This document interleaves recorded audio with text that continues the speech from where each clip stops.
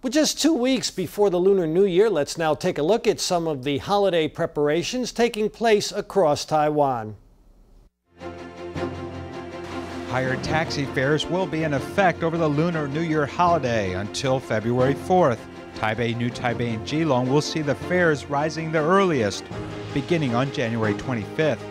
Taoyuan will see the biggest increase, a 30% surcharge over metered fares, and 3 leading taxi companies, Taiwan Taxi, M Taxi, and A Taxi, have also decided to raise fares for radio dispatch taxis.